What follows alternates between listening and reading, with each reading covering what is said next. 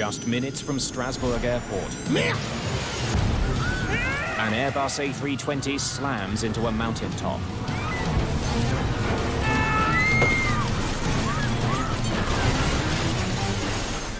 Delta Alpha, your position? There are survivors. And I'll panic because I'm going to burn. But they are still in grave danger. It's bitterly cold, and what they don't realize is that no one knows where they are. They could be anywhere in there. Expect this in the jungle or the rainforest, but not in a highly populated area. Before investigators can begin searching for what caused the crash of Air Inter Flight 148, they must first find the plane.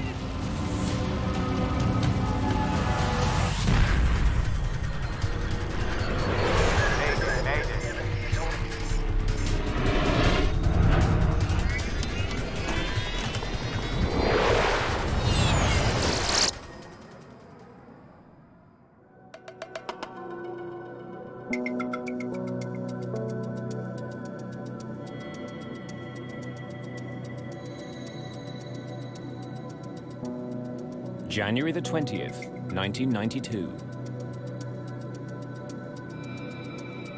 Air Inter Flight 148 has departed from Lyon, France.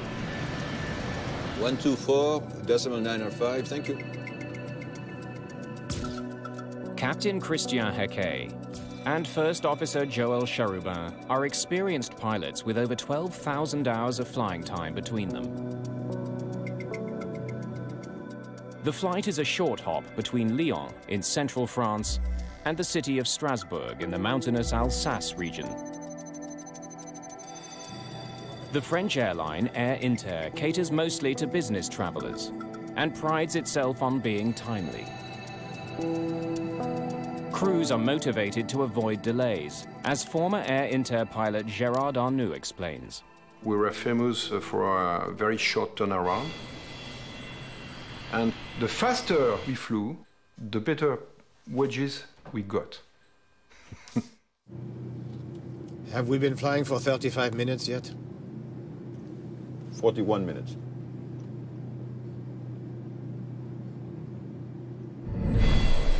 The crew is flying an Airbus A320, one of the most technologically advanced commercial airplanes in the world.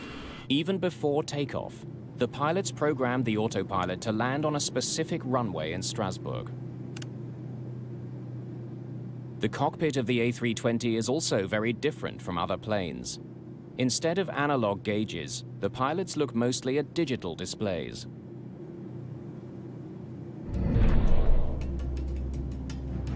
Strasbourg, good evening. Runway News 05. Transition level 50. Wind 040 at 18 knots. Visibility 10 kilometers. A recording from Strasbourg Airport informs the crew of a change in plan. Due to high winds and poor winter weather, they'll have to land on an alternate runway. 05 in service. Not the one programmed into the autopilot. 05. What sort of wind are they giving us? 18 knots. 18 knots.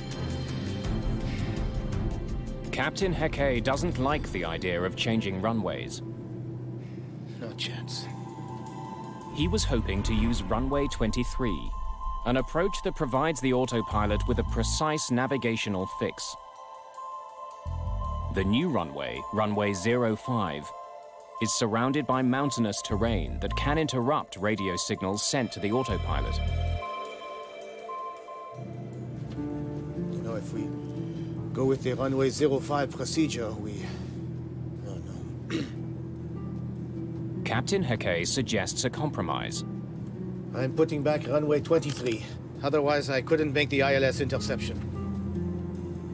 He'll program the autopilot to fly towards runway 23. But near the airport, the captain will take over the controls and make a visual landing on runway 05. You're taking 23 then? Yes!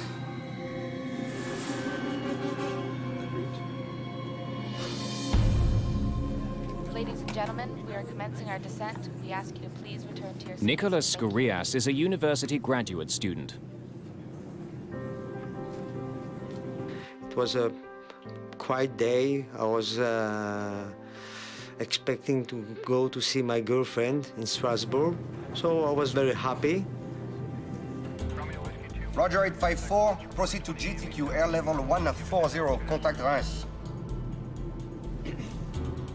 Delta Alpha, Strasbourg. Yes, we intend to proceed to do an ILS on runway 23, then an indirect for runway 05 after that.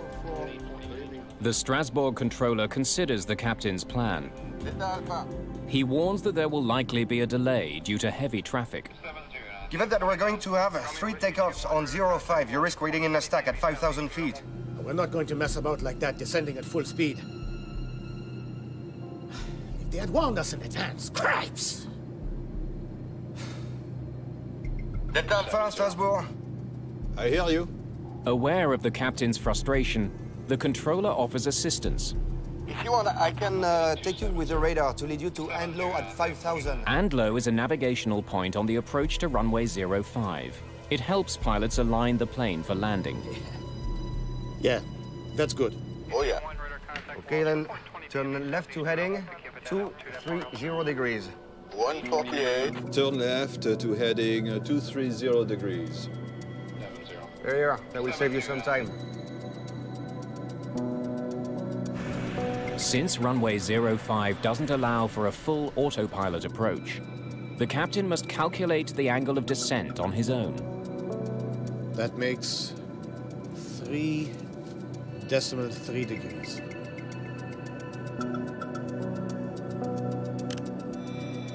Donc 3,3, c'est tout à fait normal, oui. 3.3 degrees is a normal flight angle that provides a good slope for landing. Doucement, la bonne pente, voilà. Ladies and gentlemen, we are continuing our descent. The flight from Lyon to Strasbourg was quite short. I think 50 or 45 minutes. Nothing special. It was very natural and very ordinary. Thank you. Turn left, steer 90. 090 degrees, Delta Alpha. The controller talks Flight 148 through the last turn to align the plane with the runway, now 25 kilometers away. Then, First Officer Cherubin notices the plane is slightly off course. We're headed inside. You're inside there. You should have started with 070. Yeah. At least that much. The controller also notices that the plane is off course. Air Inter, Delta Alpha. It has missed aligning itself with Andlo, the runway's electronic guidepost.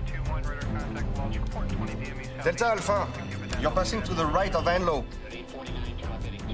Nevertheless, he authorizes the landing. Authorized for final approach 05. Delta Alpha. The captain initiates the landing sequence. Flaps towards 2. Flaps towards 2. Flaps at 2. Gear down.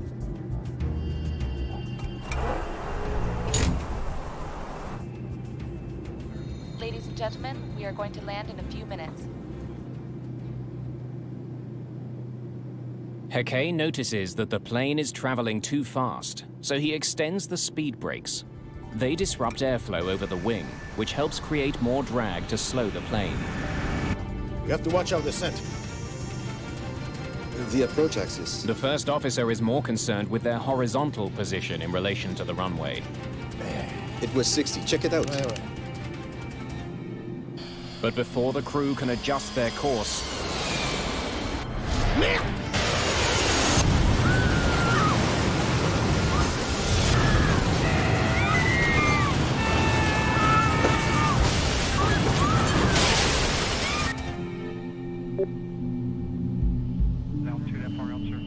Delta Alpha, your position? Air Inter, Delta Alpha, Strasbourg.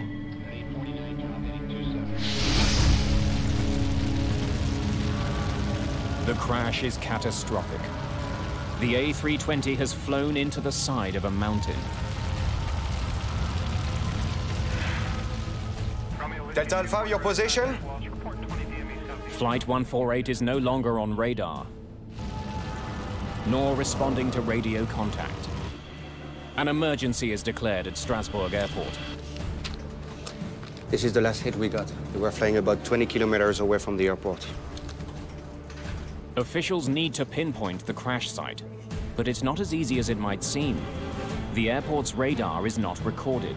There has been no signal from the plane's emergency beacon, and surprisingly, no one has reported seeing a plane go down. It could be anywhere in here. The proposed search area covers more than 20 square kilometers of dense forest just outside Strasbourg.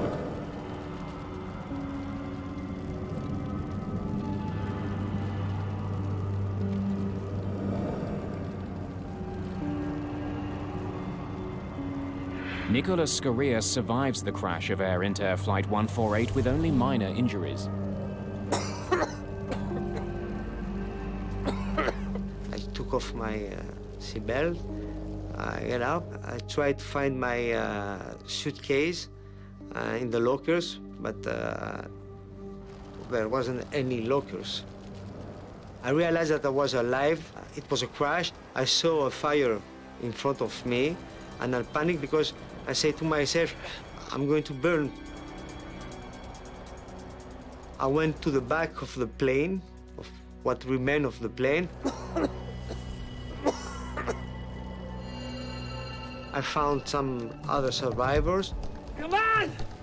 It's gonna blow! I was afraid of the explosion. I was panic. With the smell of leaking jet fuel in the air, the survivors move away from the burning plane.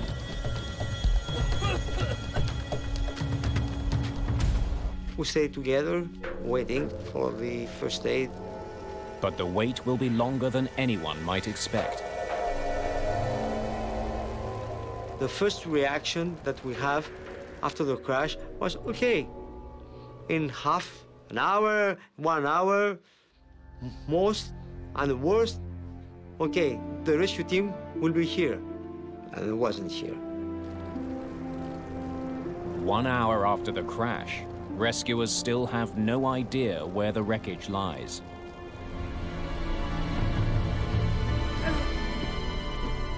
Scorias and the others now face a new ordeal. Surviving sub-zero temperatures in a dark and isolated forest. 2.5 hours after Flight 148 disappeared from radar near Strasbourg Airport, the missing plane has still not been located. Amidst growing tension, the French Aviation Bureau, the BEA, sends in its lead investigator, Jean Pariès. I immediately called my two main investigators, and we organized the GO team, and we got prepared to rush to the site as soon as this site was located somewhere. The delay feels like an eternity. A little bit surprisingly long. We can expect this in the jungle or the rainforest, but not exactly in a highly dense populated area like the Strasbourg area. With no help in sight, Scorias returns to the wreckage to look for more survivors. I think that some people that die could have survived if the first aid come sooner.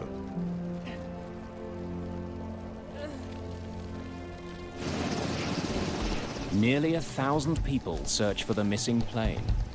But 3 hours after the crash, there's still no sign of it. Frustrated, Scorias goes looking for help.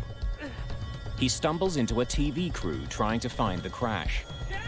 But with no wreckage in sight, they react with skepticism. They didn't expect survivors from an airplane crash. Hey, you have to believe me! They didn't believe that I was one of the survivors, but believe me, I was, because my face was black due to the smoke, the kerosene, and so on. Come on! The journalists follow him back to the crash site. where they discover 8 other survivors.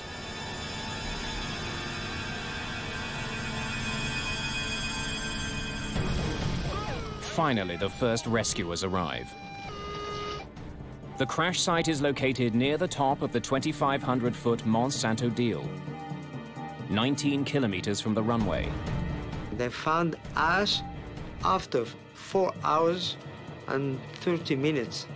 So it was a mess. I was very, very disappointed that at 20 kilometers from Strasbourg, and they couldn't find us. A total of 87 passengers and crew have died, including the pilot and co-pilot. The survivors begin to tell their stories, but no one reports anything that might explain why the plane crashed. I don't know what happened. We were landing. I lost all consciousness. We must have hit the trees.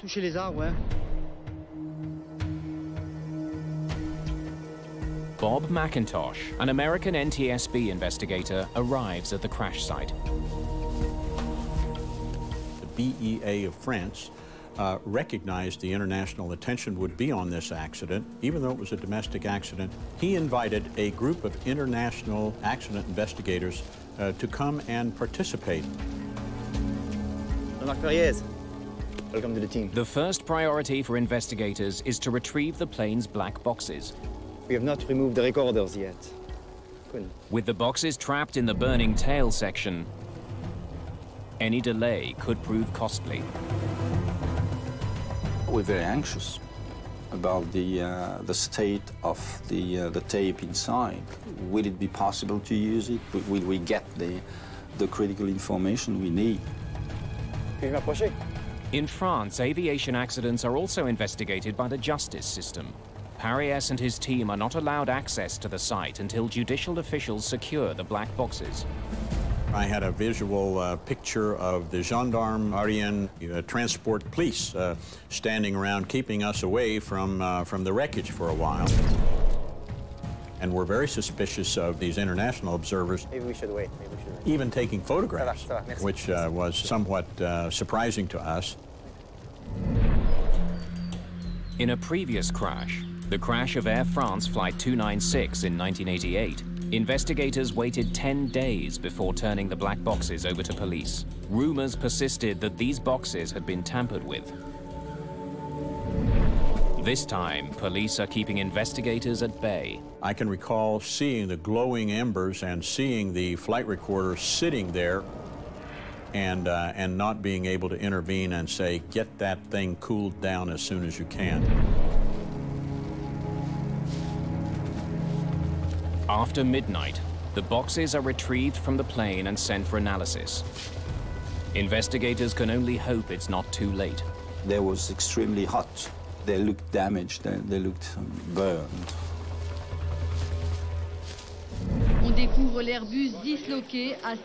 In the light of day, investigators get some of their first clues from the crash site itself. They discover why the plane's emergency locator beacon didn't send a signal. It was actually destroyed by the impact.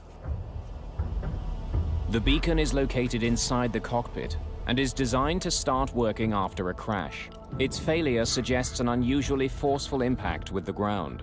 We had this first feeling that the descent was abnormally steep.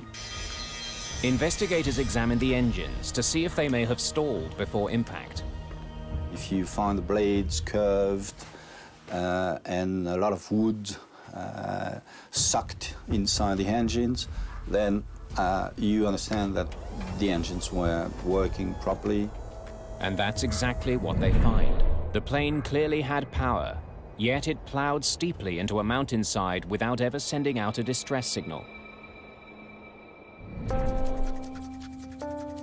Investigators are puzzled.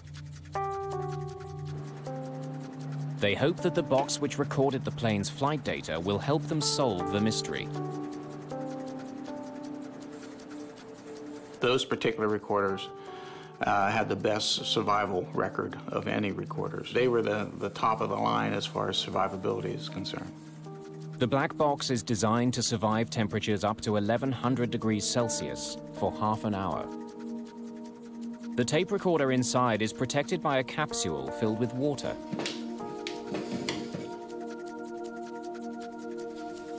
When the recorder heats up, the water turns to steam, absorbing the energy, and actually vents out through a little hole in the crash enclosure. But when the flight data recorder is opened, investigators make a troubling discovery. The FDR was totally damaged. Impossible to read anything from it. It was subjected to heat beyond the 30 minutes. The recorder was just never designed to withstand that kind of sustained heat. And so we were very disappointed. There's now only one hope for recovering the plane's flight data, a device called a Quick Access Recorder, or QAR.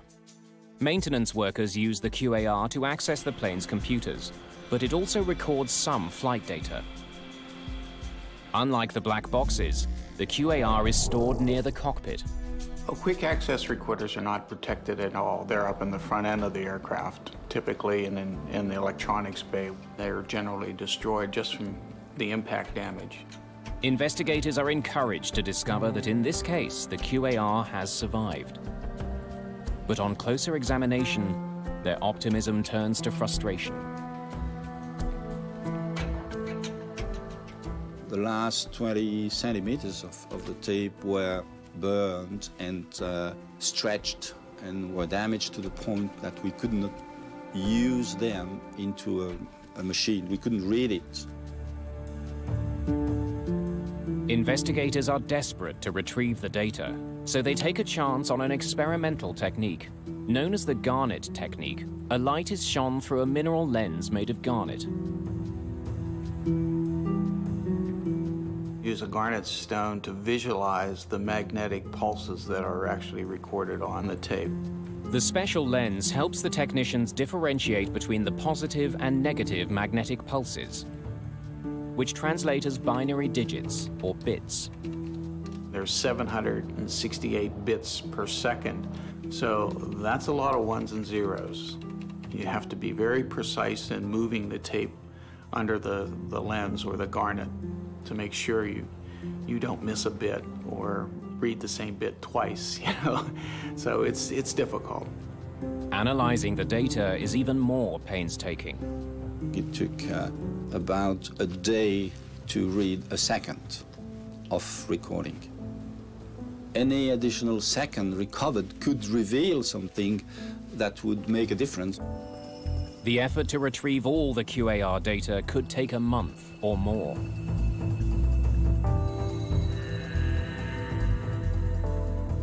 In the meantime, the focus of the investigation shifts to the cockpit voice recorder. It was positioned just above the other black box. The cockpit voice recorder, which was just inches away, but outside of the ashes, had air passing over it, survived. Runway 23. Otherwise... The recording reveals the captain's anxiety early on in the flight. You're taking 23 then? Yes! Investigators know that landing on runway 05 requires what's called a non-precision approach. That means pilots receive electronic guidance only on their horizontal position, left and right. They get no guidance when it comes to altitude. The non-precision approach is significantly less accurate. Why, it's not really difficult, but they are less comfortable. 05. What sort of wind are they giving us? The non-precision approach increases the demands on the pilots. Investigators can also hear that the captain had concerns about landing on runway 05. 48, Delta Alpha, you are number 1 with VOR DME runway 05. Runway 05. 10 nautical. That won't work. It's a lot of distress over a non-precision approach. Wondering what can cause such distress, investigators research pilot training at Air Inter. They find that most pilots did not have extensive training making non-precision landings in the new A320. I think we should have had double the training compared to an older plane. Investigators asked the airline for detailed records on the pilot's history of runway approaches. They're intrigued by what they discover. Captain Heke had landed at Strasbourg countless times, but he had never landed an A320 there using a non-precision approach. I'm not going to mess around like that descending at full speed. Clearly, the captain was uneasy about having to execute a landing he had never made before. I think the captain was worried about making it in a minimum amount of time, in the minimum amount of delay. Have we been flying for 35 minutes yet? And the co-pilot was worried about not getting in trouble by offending the captain. At least that much. More research into the pilot's work history offers yet another revelation. While the two pilots had flown more than 12,000 hours between them, they were both still relatively new to the highly advanced A320. It's 05 in service. The aviation community misunderstood the magnitude of changes brought by the new Airbus A320. The captain had only 162 hours in the A320, and the co-pilot even less, just 61 hours. Behind this accident scenario, there's an issue of confidence of the crew in themselves, in the aircraft. 18 knots. No chance. They were not prepared, really, to fly in this kind of condition. If they had warned us in advance, cripes! Investigators conclude that the crew's training was insufficient. But that alone does not explain the crash. Merde!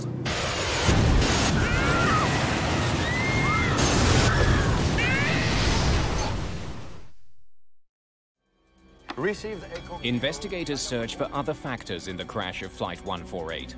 They review the conversations between the crew and air traffic controllers. If you want, I can give you radar headings and take you to Anlo at 5,000. Yeah, that's good. The radar vector makes flying easier. The captain was happy because it was reducing his workload. Turn left, steer 90. With the controller's assistance, this landing should have been very simple.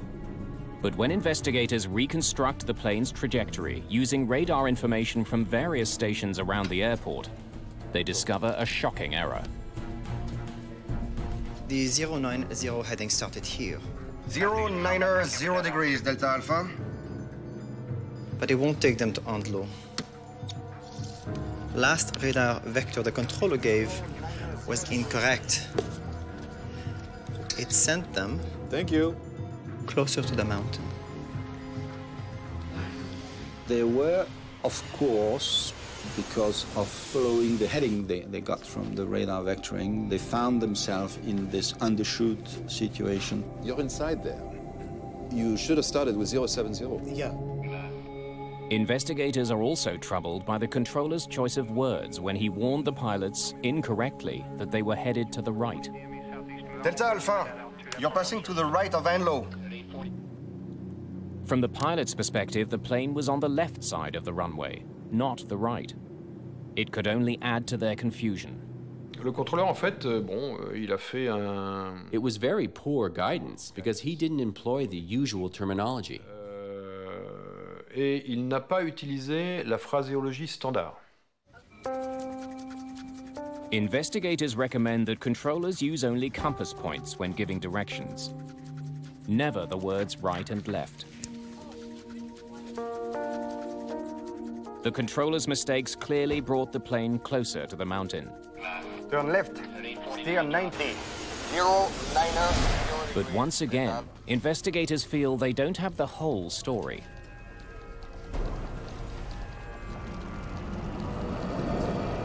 It's not something totally abnormal to start a descent from this situation. Flaps towards 2. Flaps towards 2. It's not what you expected to do every day, but it's not outside the tolerance of the concept of this approach. Gear down. When investigators study the plane's reconstructed flight path, they discover something more alarming than the plane's horizontal misdirection. As it circled the mountain, the plane inexplicably entered a dangerously steep and rapid descent. Perhaps 2.5 times the normal rate of descent. That's lethal at that altitude. Without the steep descent, they would have cleared the mountain. If the vertical trajectory had been correct, they would have no problem at all. Finding the cause of that sudden descent is now key to understanding why 87 people died in one of the most advanced passenger planes on Earth.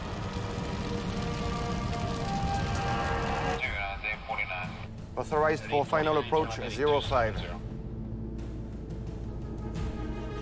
The descent was initiated at 1800 hours, 19 minutes and 38 seconds. That Delta Alpha is the point of no return.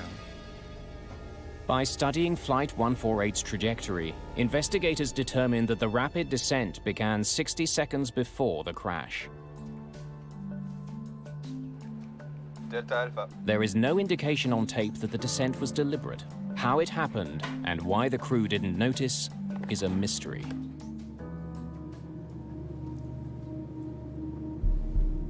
It should be a no-brainer. Keep track of the altitude. The cockpit altimeter gives pilots a constant readout of their altitude. Altimeter, that's a very precise instrument. They become very reliable. They're accurate to within 5 or 10 feet. Ignoring it would be a major error in flying protocol. Flaps towards 2. The recording reveals just one single remark from the crew about their descent. We have to watch our descent.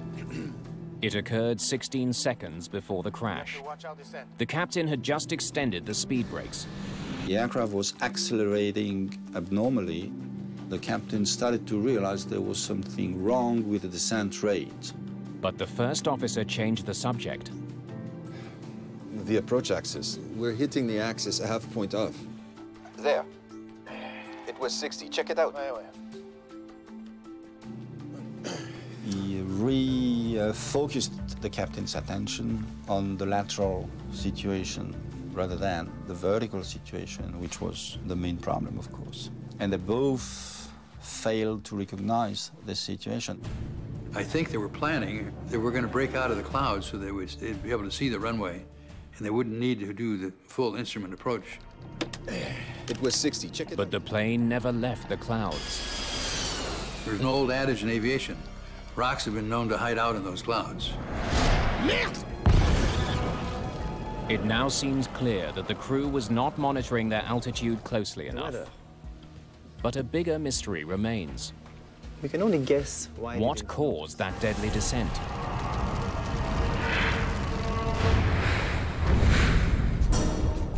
After months of work, investigators may finally have the answer. All the available flight data from the damaged quick-access recorder has been recovered. We were very anxious to be able to read as much as we could. The data confirms that just before the crash, the plane was speeding towards the ground at an extremely high rate, 3,300 feet per minute. It also confirms that the angle of descent was dangerously steep, much greater than the 3.3 degrees selected by the captain. 3 degrees. That's quite a difference.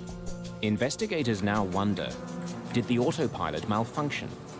Did it somehow fail to obey the captain's safe descent angle and send the plane into a deadly nosedive? But what state was it in before the accident?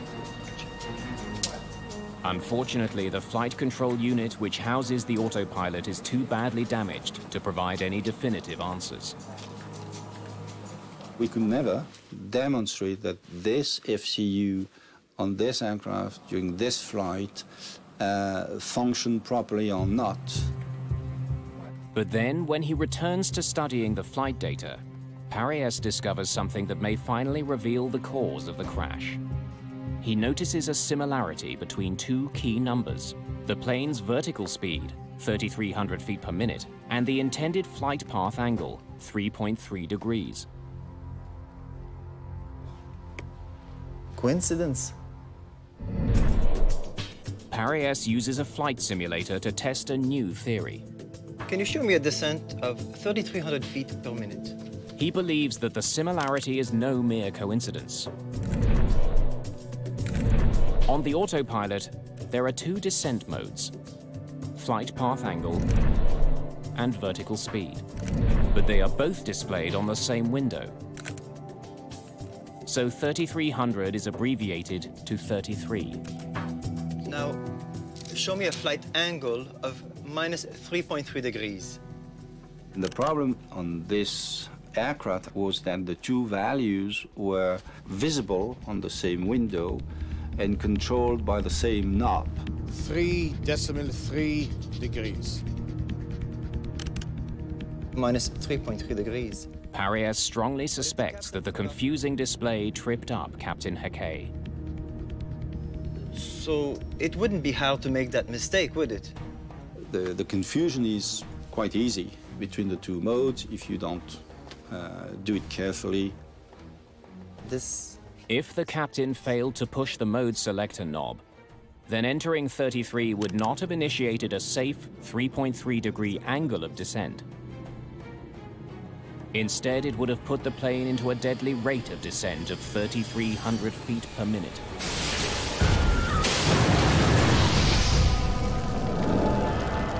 Two months after the crash, another Air Inter plane enters a dangerously steep descent for the same reason. The crew only discovered the problem when they broke out of the clouds. Those pilots also confused the plane's flight path angle with its vertical speed. They were lucky enough to have a much higher cloud base, so they could correct the problem. Further research reveals an industry-wide problem with the A320. Many people confuse these modes, especially during training, and many of them fell in the trap even after the training. Eager to test his new theory, Jean Paris programs a simulator with all the known data from Flight 148. Okay. He then inputs the same rate of descent he believes the Air Inter pilots selected. If Paris is correct, the simulation will end with the plane hitting the mountain. But it doesn't. We're missing something. Strangely, this didn't lead to a crash. Every approach would overfly this obstacle by a significant margin. Have we factored in the wind? We started to work on other alternate hypotheses. Let's try again, but initiate the turn sooner. But nothing was really credible. No matter how hard he tries, Paris cannot simulate the crash. Unable to explain why, he turns to the plane's manufacturer for help. Thanks for bringing this to my After attention. much research, an Airbus designer comes to Paris with an explanation about a little-known element of the autopilot's design. In emergency situations where the A320 needs to change direction quickly, the autopilot is programmed to reverse the plane's direction at twice the normal rate. The reaction of the autopilot would be much faster. And these cases were typically when you were descending and asking the autopilot to climb, or climbing and asking the autopilot to descend. We immediately went back to the data at the very second at which the descent was commanded by the crew. Gear down. Paris discovers a tragic coincidence. Sadly, we found that at this very second, there was turbulence. There was an ascent. It's very slight, but there it is. The momentary turbulence caused the plane to climb slightly. And this led to a positive 600 feet per minute vertical speed for maybe half a second. It was during that same half second that the crew commanded the plane to descend. It was 60, check it out. The autopilot read this as an emergency requiring a blazingly fast descent. That could be it. Investigators now contemplate a terrible thought. Could a random gust of wind, hitting at exactly the wrong split second, have been the difference between life and death. Here it comes. And we got a crash. Parias's theory explains every aspect of the crash. The crew's confusion with the autopilot display 3.3 degrees caused the plane to descend dangerously close to the mountain. Turbulence and an obscure safety feature brought it even closer. It was a fatal combination. It's a fascinating lesson about the random dimension of accidents. Half a second before, half a second later, they wouldn't have the accident. The discovery of a confusing cockpit display has enormous implications for the entire industry. The flight instrumentation of aircraft like the DC-10, MD-11s, the 747s and so on, all the Boeing products and all the commuter products that were using that avionics suite had this vulnerability about it. Investigators now face a daunting question affecting aircraft safety around the world. If the design of the autopilot interface isn't changed, how many more people could die?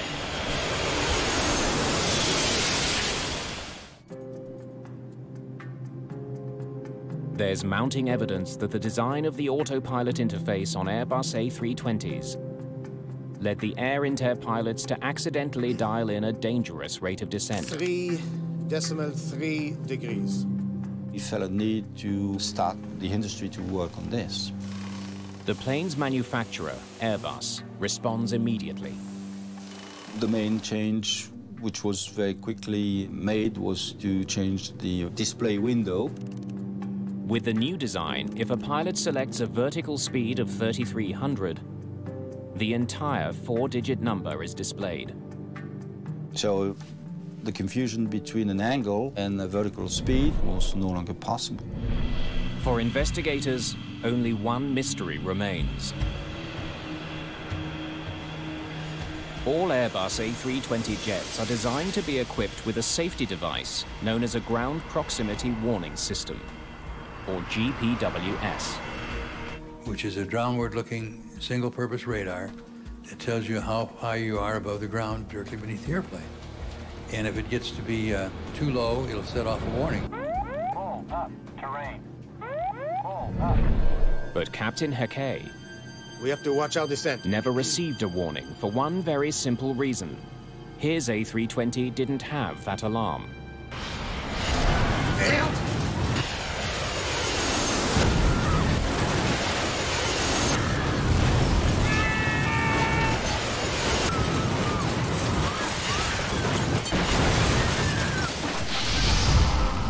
The first question, of course, was why the aircraft was not equipped. So it's not part of the minimum equipment list. The Air Inter management had decided they did not like the false warnings that had been produced by GPWS equipment. Normally, most planes fly slower than 250 knots when under 10,000 feet, but we flew at 350 knots until the final approach. So at those speeds, GPWS was always giving off false alarms. Dans ces conditions, parce qu'il générait des fausses alarmes. This decision, while legal, prevented the pilots from having one last line of defense before crashing into the mountain. C'est pas possible d'imaginer un instant. It's impossible to imagine that the pilot wouldn't have pulled up if he'd heard the alarm. We should have a GPWS on commercial flights in any case, yes. That's an obvious conclusion. The report will list these causes.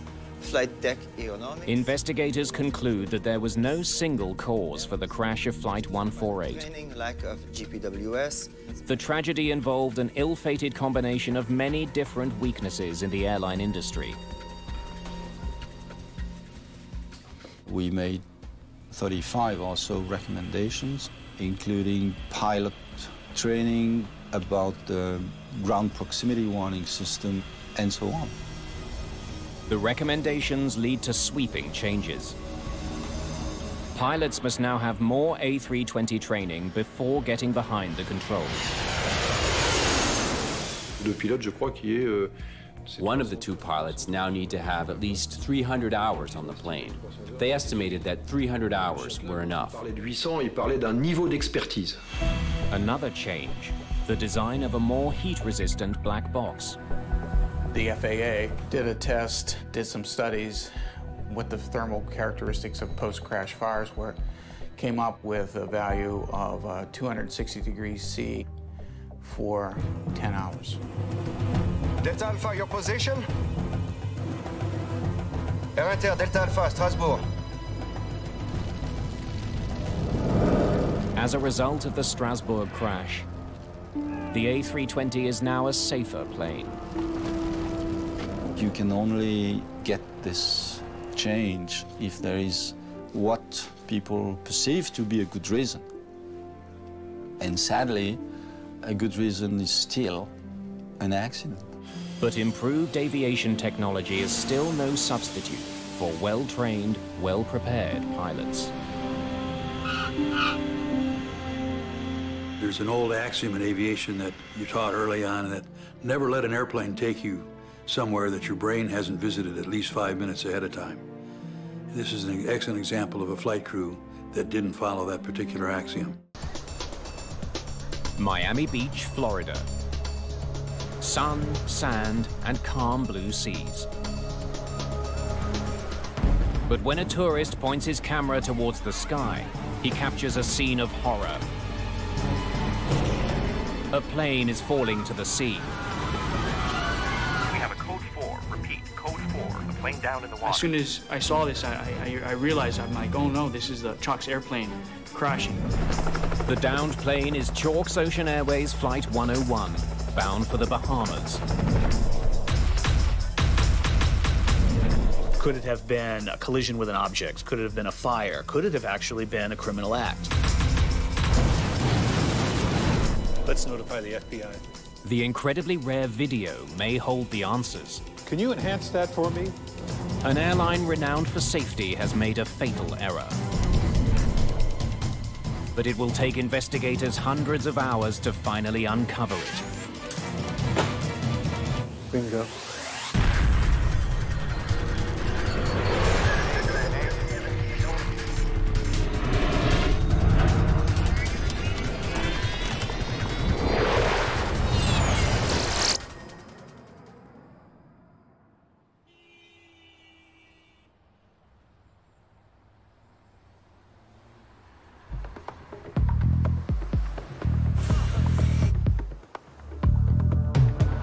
The Port of Miami, December the 19th, 2005.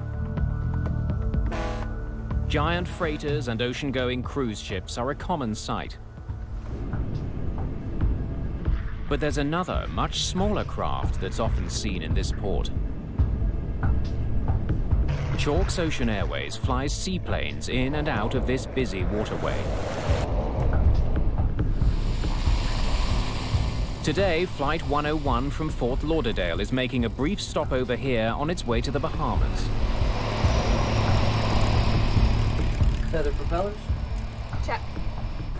Shut down engine number 1. Shutting down engine number 1. Chalk's flies to 2 regular destinations, both in the Bahamas. Bimini, where Flight 101 is scheduled to land this afternoon, and Paradise Island. Ladies and gentlemen, this is your captain speaking. We're just making a short stopover here in Miami to pick up a couple passengers. We apologize for the delay. We'll be on our way again soon. How many are we picking up? Just 2, but they're VIPs.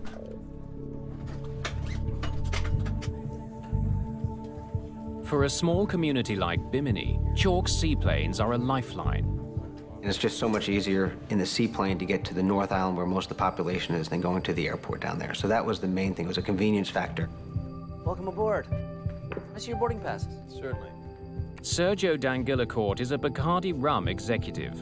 He's the great-great-grandson of the company's founder. The family is well known in the local Cuban community for their anti-Castro politics. He and his wife are flying to the Bahamas to buy a yacht. Passengers settled in? We're all set. Good afternoon, folks. We'd like to welcome you aboard Chalks Ocean Airways Flight 101 to Bimini. Our travel time to Bimini will be 25 minutes. Hope you enjoy the flight. Let's have the startup checklist, please. Roger. Michelle Marks is in command of today's flight. She was promoted to captain earlier this year. First Officer Paul DeSanctis joined the airline 8 months ago. Starter on. Starter on. This is his first flight with Captain Marks. All clear to taxi? All clear.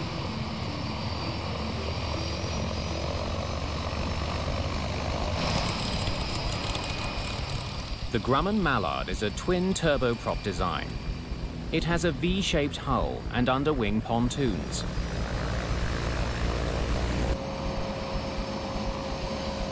It's designed to carry up to 17 passengers.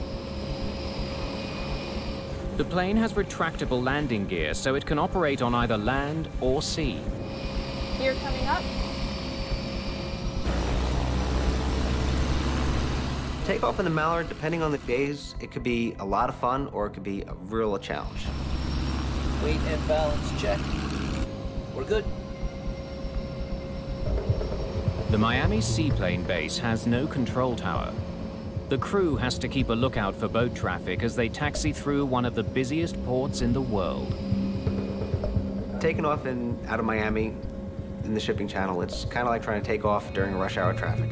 You've got boat traffic, wave traffic, the wind, the airplane to deal with, and everybody's going different speeds, and you're trying to get up and go and navigate around everybody, so it's always a handful.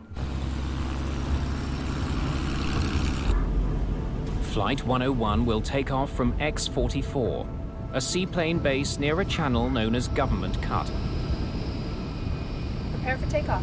Roger. Ready to take off. Both pilots have their hand on the throttles. It's to prevent the captain from inadvertently pulling back if the plane hits a wave. 45 knots. 50 knots.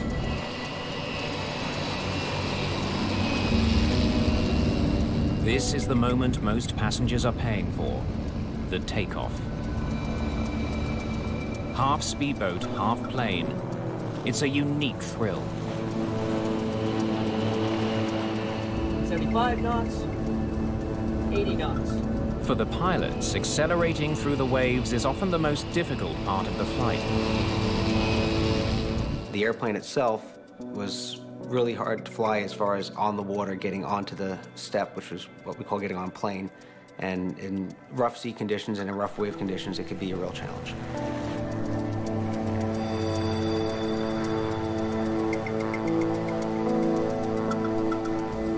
But this takeoff goes smoothly.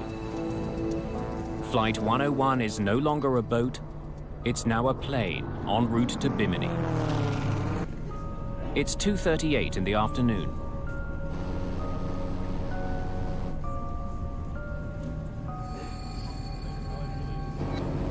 The plane's flight path takes it past South Beach, where sunbathers and surfers are out in force.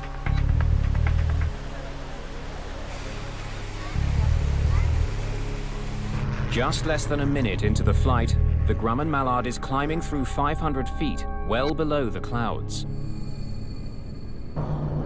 Then,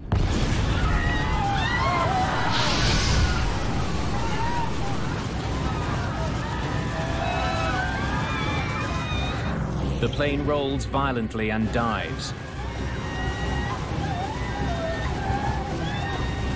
The pilots barely have time to register what's happening. Their struggles are in vain.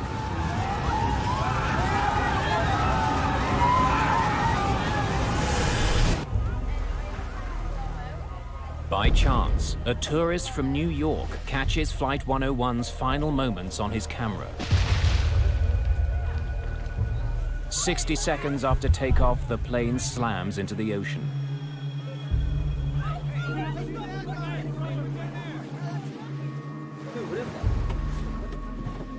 Lucas Bocanegra is a lifeguard stationed on South Beach near the Chalks Ocean Airways sea lane. As soon as I saw this, I realized, I'm like, oh no, this is the Chalks airplane crashing. We have a code 4. Repeat, code 4. The plane down in the water. This is Lucas. We're launching the jet ski. The two lifeguards are the first rescuers to go looking for the plane.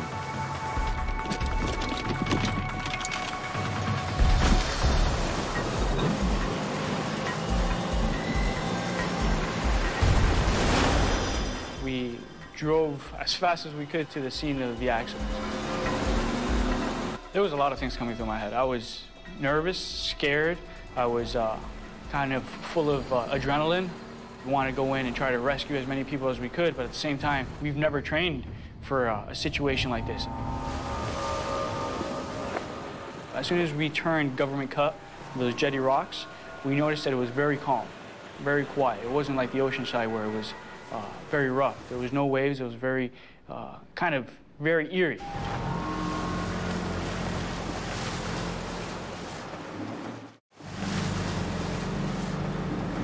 At first, Lucas Bocanegra finds no sign of Flight 101 or any of the passengers. Little by little, we started seeing debris float up onto the surface of the water.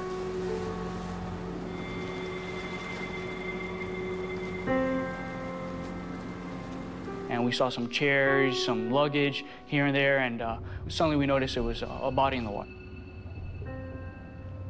As soon as we put the body on our jet ski, we realized that from his injuries that there was nothing we could do. From there, it was just try to recover as many bodies, you know, bring them back for their families.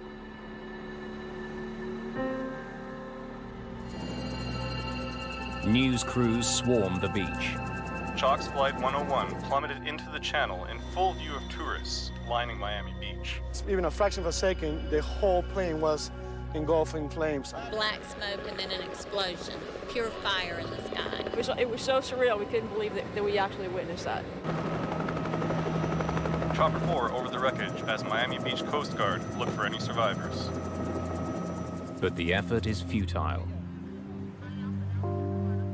We retrieved some of the bodies, but we were unable to find anyone that had survived.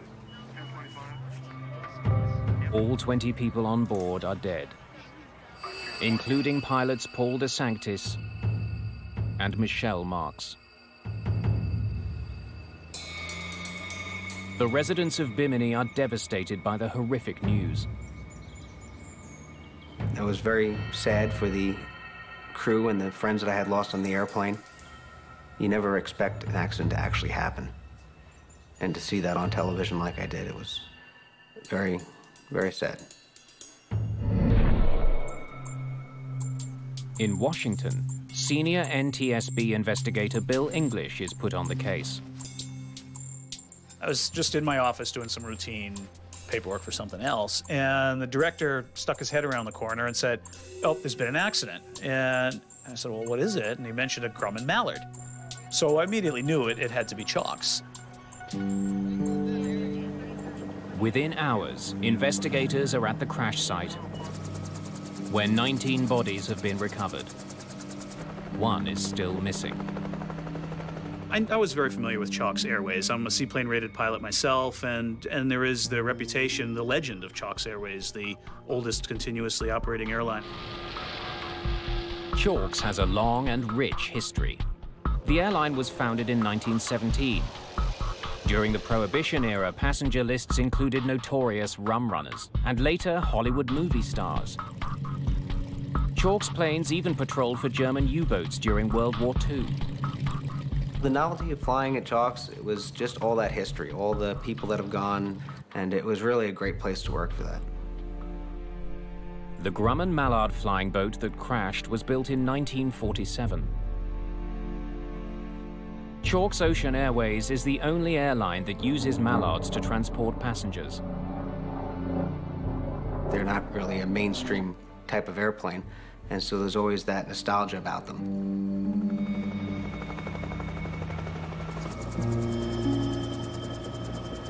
Salvage crews find the plane's black box. Investigators send it to the NTSB in Washington. The box promises to reveal critical information about what the pilots were doing in the seconds leading up to the tragic mid-air disaster.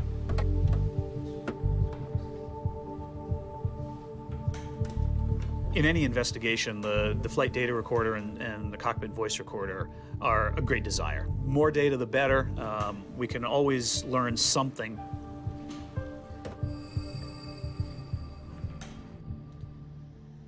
But Bill English knows he isn't going to get all the data he wants. Okay, thanks. The only recorder on board the Mallard was a cockpit voice recorder, or CVR. Most airline aircraft have two flight recorders. The flight data recorder, depending on the aircraft, will record all sorts of parameters of the flight: altitude, airspeed, control positions, and so on. The Chalk's airplane was not equipped with a flight data recorder. It did have a cockpit voice recorder. Though the lack of flight data is a big disappointment, media coverage of the crash gives investigators a very rare piece of evidence. Authorities revealed that the final seconds of Flight 101 were captured on amateur video. The dramatic footage was shot by a tourist on South Beach. Let's get a copy of that video.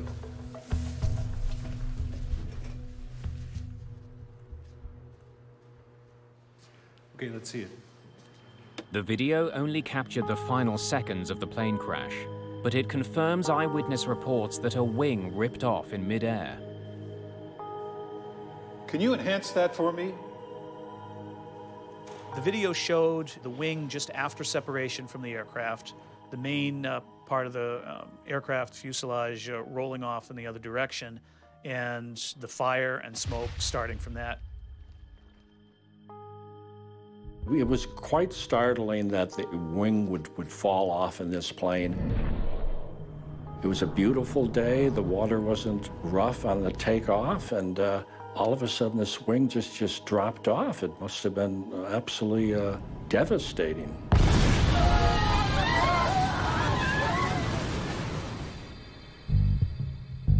However, the video can't reveal why the wing came off. Answers to that question may lie at the crash site, where salvage crews are finishing their recovery of the wreckage of Flight 101. The right wing is found separate from the plane, but largely intact. Wings falling off aircraft, modern-day situations, is a very rare, extreme event, and there's only been a few cases of them in the past 20 or 30 years. In Washington, another type of examination is already underway. At the NTSB lab, technicians are busy analyzing the Mallard's cockpit voice recorder tape. The cockpit voice recorder, CVR, which does what it sounds like, records the pilots' voices talking to each other or on the microphones.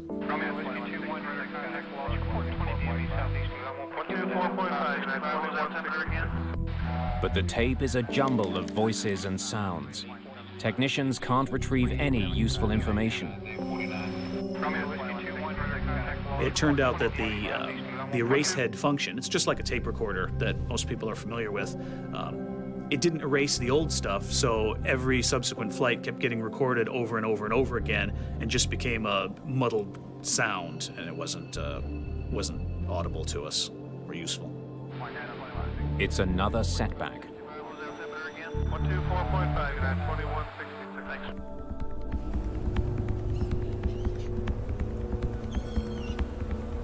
Okay, let's revisit this again because we're running out of options here. Investigators have fewer and fewer tools to work with. Bill English considers the possibility that Flight 101 hit turbulence so violent that it tore the plane apart. But the weather on the day of the crash doesn't support that theory. There were no storms that could have caused such severe turbulence. Clearly, something else had torn this plane apart. There's a possibility the Mallard collided with something in the water before takeoff. Seaplanes don't take off of a conventional runway. They're in water where there can be things like logs or other debris, which could potentially cause structural issues with an aircraft.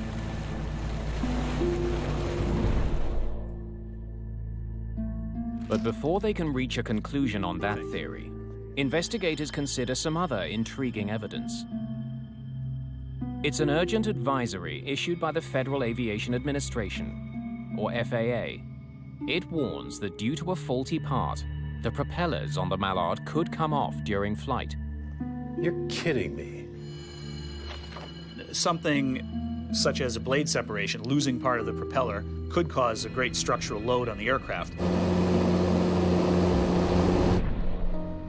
English now has a solid lead, but his team is still missing the evidence they need to prove their case.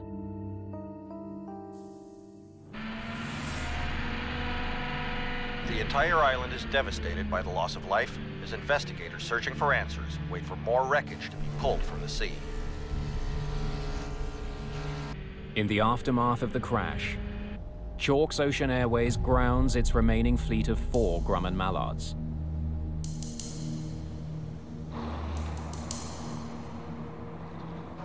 At the NTSB's Miami command post, they're working to identify various plane fragments and other debris from the crash. We started out with the wing itself that separated the spar, which is the main part of the structure of the wing, and any of the other fracture surfaces, looking for obvious initiation factors. They carefully examine the propellers, looking for evidence that might confirm suspicions raised by the FAA advisory. But it's another dead end. We're able to determine all the blades were attached, and the bending that we saw was the expected pattern from proper operation when those blades hit the water. Once again, they're back to square one. There's the damn color. This is what I want you to look at. Investigators focus their attention on the fractured wing. They've noticed sooting on parts of it. It's evidence of a very rapid fire. We want to find anything that could be the initiating factor for the wing separation. Could it have been a collision with an object? Could it have been a fire? Could it have actually been a criminal act? The burn marks raise a sinister possibility. An explosion. A bomb.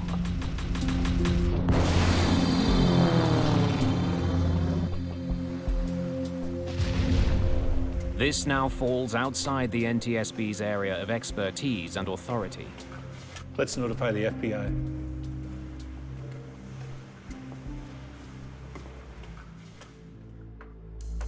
The FBI helps us in many of our investigations, and we will utilize some of their experts to rule out terrorism or a criminal act. If it was a bomb that brought down Flight 101, a likely target would have been one of the 18 passengers. Thanks for coming in. We're going to need your help on this. One name stands out on the passenger manifest. Sergio D'Angelicourt. Welcome aboard. Can I see your boarding passes? Certainly. There are rumors on the internet that the crash was an assassination plot, and D'Angelicourt was the target. His family made a fortune in pre-Castro Cuba. They were so opposed to Fidel Castro's regime that they had allegedly supported clandestine attempts to overthrow his communist government. This is your copy. All right, now there's something I want to show you. We can't tell if it's just soot or it's explosive residue. A bomb will leave chemical traces and distinctive patterns in the torn metal. FBI technicians are specially trained to detect them.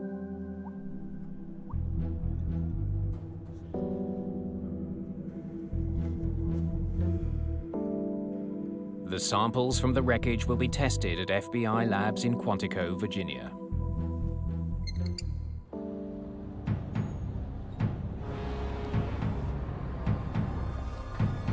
Four days after the accident, salvage crews are still bringing in wing fragments found at the crash site.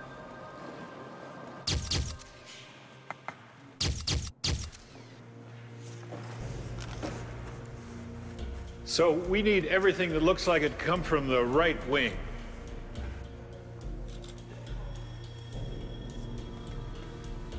Can we get some light over here?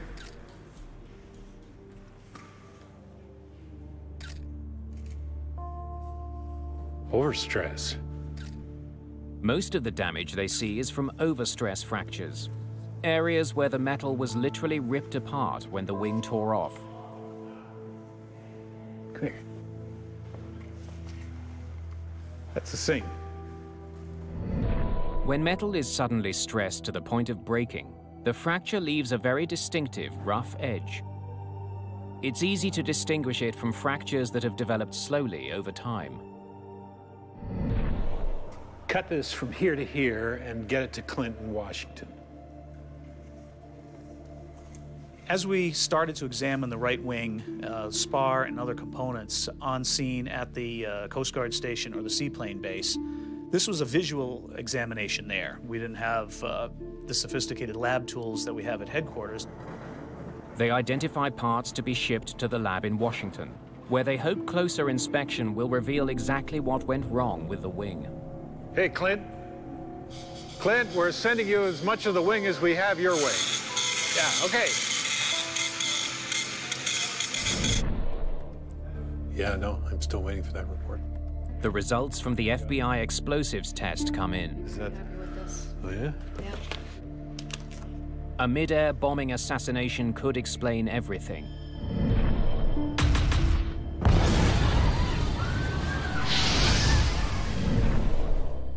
But there is no explosive residue on the wreckage. Okay, so that rules that out.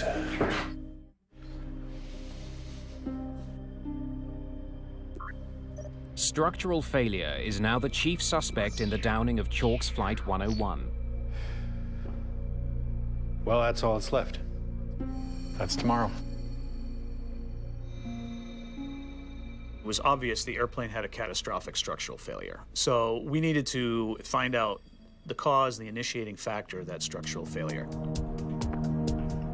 He needs to know more about the long history of this particular Grumman Mallard. It's very typical in any accident investigation. We want to look at the maintenance history of an aircraft. For an aircraft that's 60 years old, that's even more so important. It takes days to comb through the 28 boxes of old records. We want to make sure that we can develop an entire history of this aircraft, what sort of chronic problems may have shown up in the maintenance of the aircraft, and what types of work had been done on any of the factors that looked likely to be involved.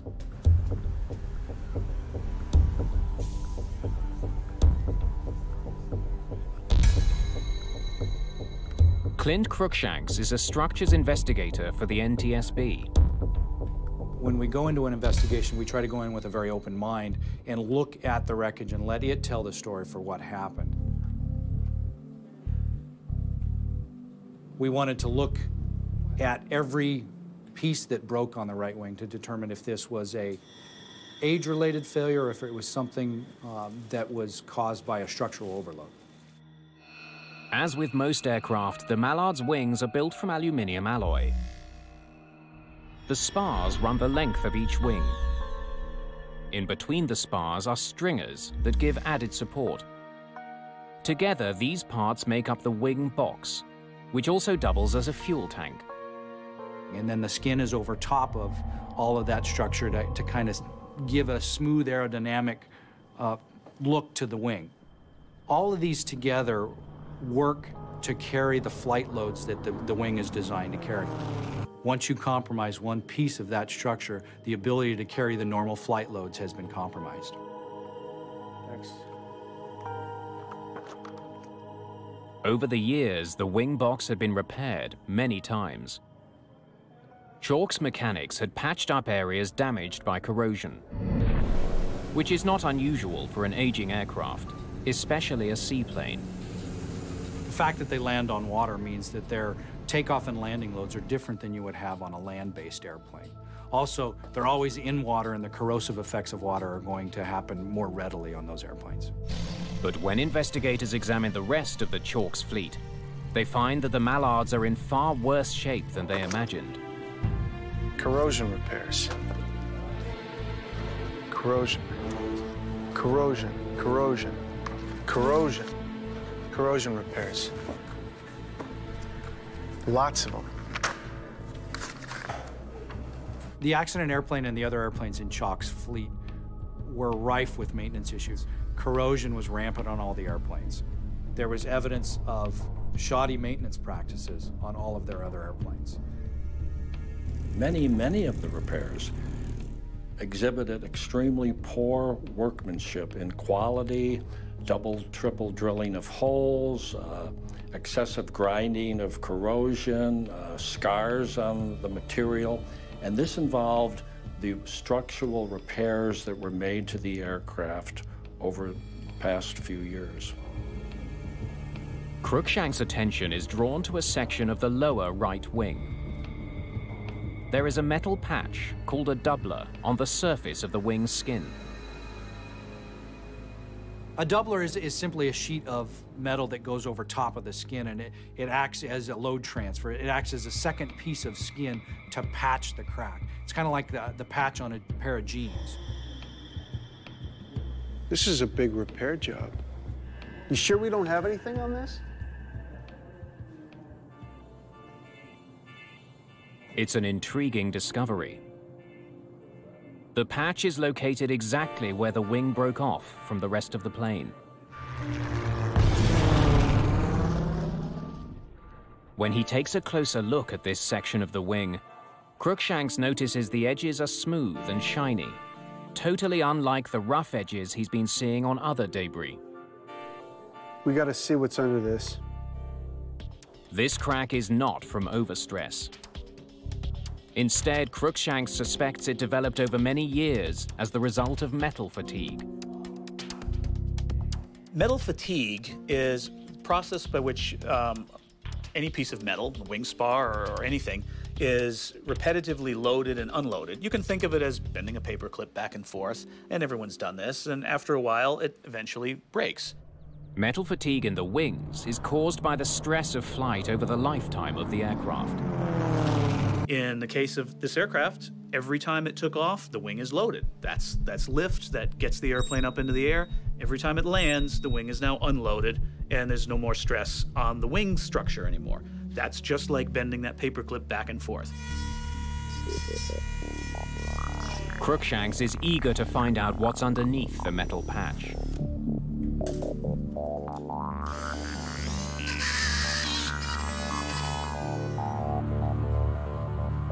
Okay, let's see what this doubler's hiding. They find even more metal fatigue. Deep cracks cut across the wing. The extent of the damage is staggering. A crack 40 centimeters long. Man, oh man.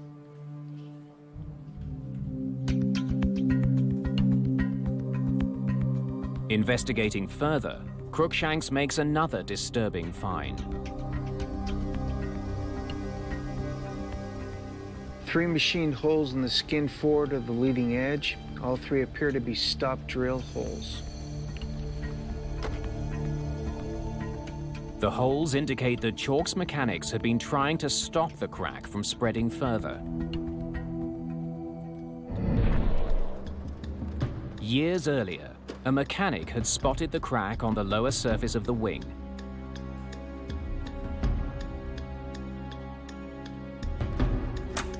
He repaired it by drilling a hole in the path of the crack.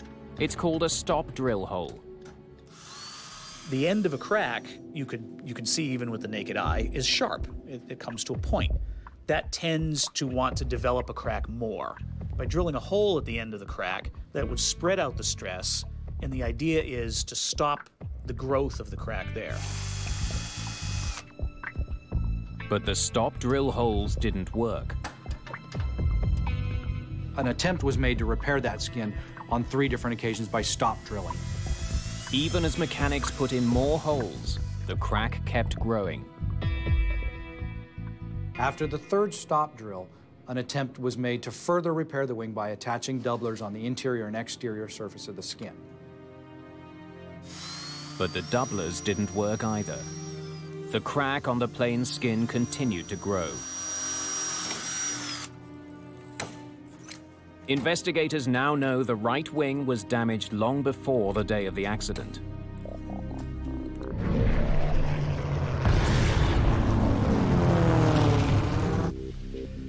What they don't understand is why the crack could not be stopped. Approved. But a glimmer of an answer comes when they learn the plane was sending out warning signs of a deeper, more serious problem. The Chalk's airplane involved in the accident were showing evidence of chronic fuel leaks for a long period of time, for many years. According to the log, fuel leaks from the right wing were repaired again and again, but they kept happening. The crews started to notice repeated fuel leaks during standard operations, and we tried to bring it up to the attention of management just for our concerns. Just 2 days before the crash, it happened again.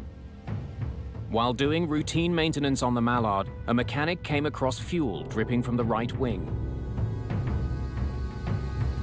They always addressed the problem with trying to reseal the fuel tanks or trying to fix whatever problem they thought they had.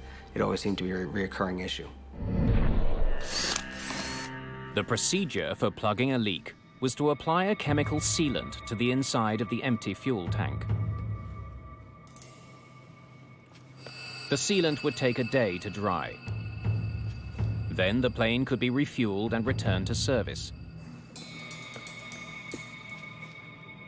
The leaks should have been a clue that the crack in the wing skin was just the tip of the iceberg. That there was a much more dangerous problem with the wing's interior structure. Fuel leaks in this particular aircraft are indicative of a problem with the wing structure. In fact, Grumman put out a service bulletin back in 1963 that warned mechanics chronic fuel leaks are an indicator of a structural issue with the aircraft.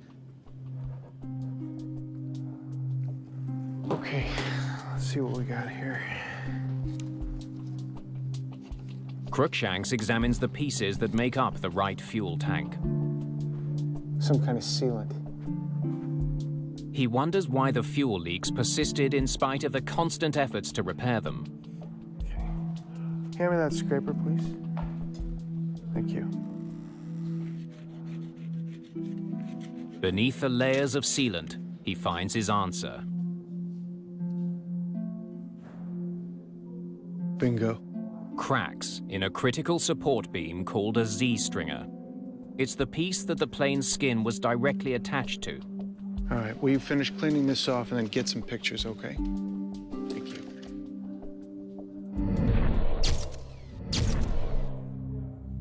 Cruikshanks finds evidence that Chalk's mechanics had tried to repair the stringer. It appears that they did some grinding on the Z-stringer to remove a fatigue crack. However, they never went back in and re-inspected that area. Instead, they only applied chemical sealant to the area to make it leak-proof, and in the process concealed the damage. Chalk's made repeated attempts to repair the airplane by stop drilling the wing skin cracks, adding doublers over top of the cracks, but they never addressed the root of the problem, which is the cracked Z-stringer. The reason they couldn't address the Z-stringer is it was covered in fuel tank sealant. The broken Z-stringer weakened the entire wing. Now, with every takeoff and landing, the plane's skin was absorbing the forces. Over time, the skin began to crack as well. The final outcome was inevitable. The fatigue cracking reached critical length and the wing separated from the airplane.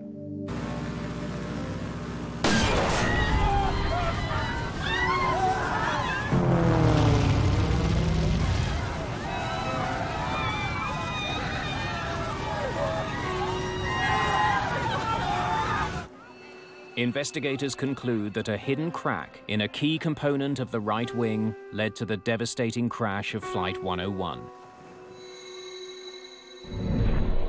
Go all the way up and down. Chalk's failure to identify such a serious problem now forces investigators to re-examine the airline's long history. Chalk's Ocean Airways had an image as one of the safest airlines in the world. Despite the age of their fleet, the airline had an outstanding record of safety dating back almost 90 years. Chalk's safety record was great. They had never lost a passenger in all the years of operation.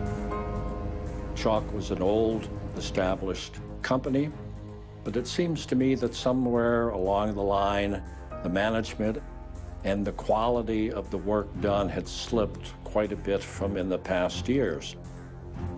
What have you got on the financial state of this company? Investigators are beginning to suspect that the company's reputation for safety may have been undermined in recent years by money problems. Financial issues in an airline, especially a small carrier like this, can manifest themselves in many ways. Personnel are sometimes one of the first things to go. A search of Chalk's financial history uncovers some trouble. In the 1980s, Chalk's went through a string of owners before going bankrupt in 1999. The airline was revived by a Miami businessman, but it kept losing money. Just a few months before the crash, the last attempt to sell the business fell through. Not doing so well. It wasn't a secret that we were having financial difficulty. The pilots had taken pay cuts and the captains had taken concessions, and we downsized a lot as far as personnel. It wasn't just personnel that felt the pinch. It was difficult for Chalk's to find spare parts and to do some of their repairs. Chalk's had a number of other unflyable aircraft that they owned that they would cannibalize for spare parts. There were maybe only 50 or 55 aircraft ever built. In that case, the original manufacturer, Grumman, was no longer in production of that aircraft. They no longer supplied parts. The airline's deteriorating health and the shortage of spare parts had a direct impact on safety. There's so much regulation and there's so much just necessity to make the airplane fly. It's hard to skimp on maintenance and not impact reliability. And if you don't have reliability, then you're just spiraling downhill. But no matter how tight the finances were, as a commercial airline, Chalk's should have been closely monitored by the Federal Aviation Administration. In fact, the FAA did assign an inspector to work closely with Chalk's. The FAA inspector, which is called a principal maintenance inspector, was responsible for the oversight of the maintenance program as carried out by Chalk. The inspector was aware the plane was suffering from chronic fuel leaks. And yet, inexplicably, he gave Chalk's a clean bill of health just 2 months before the crash.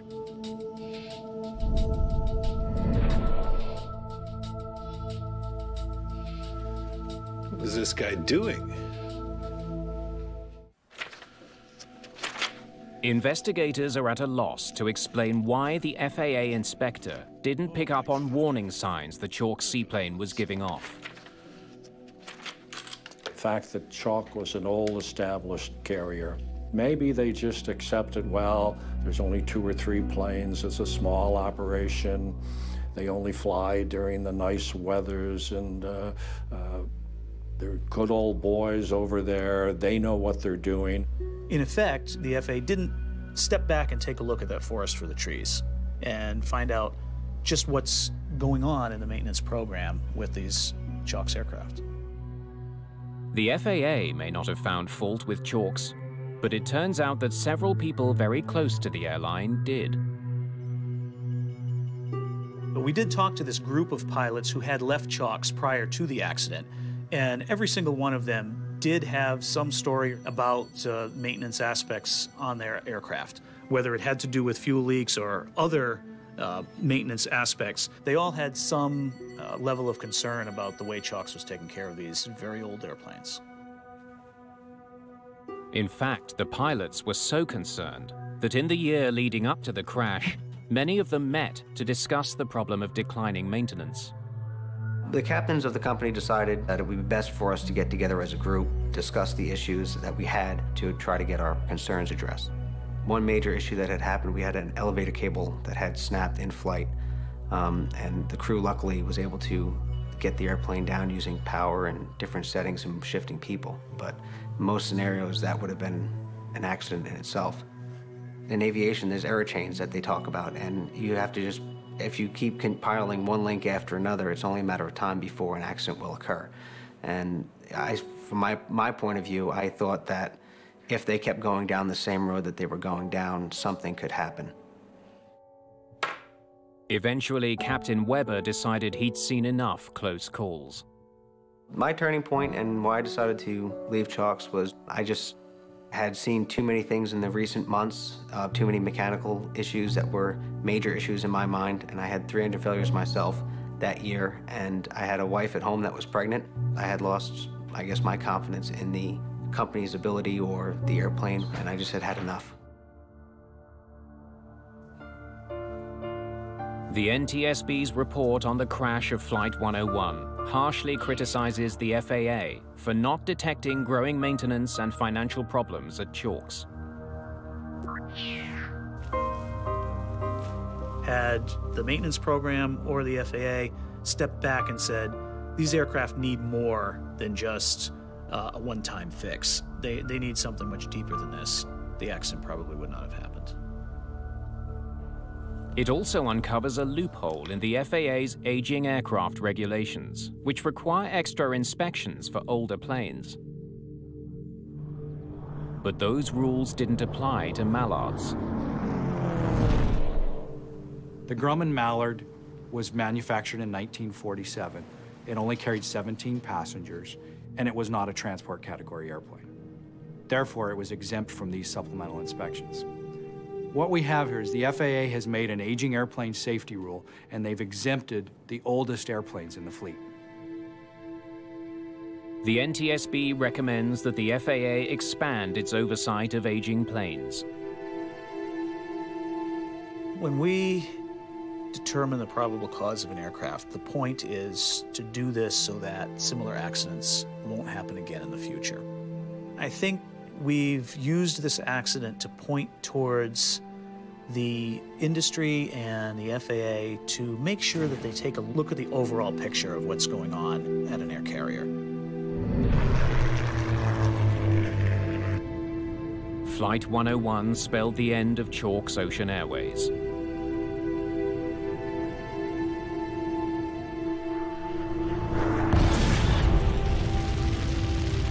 A few months after the report was released, the airline shut down.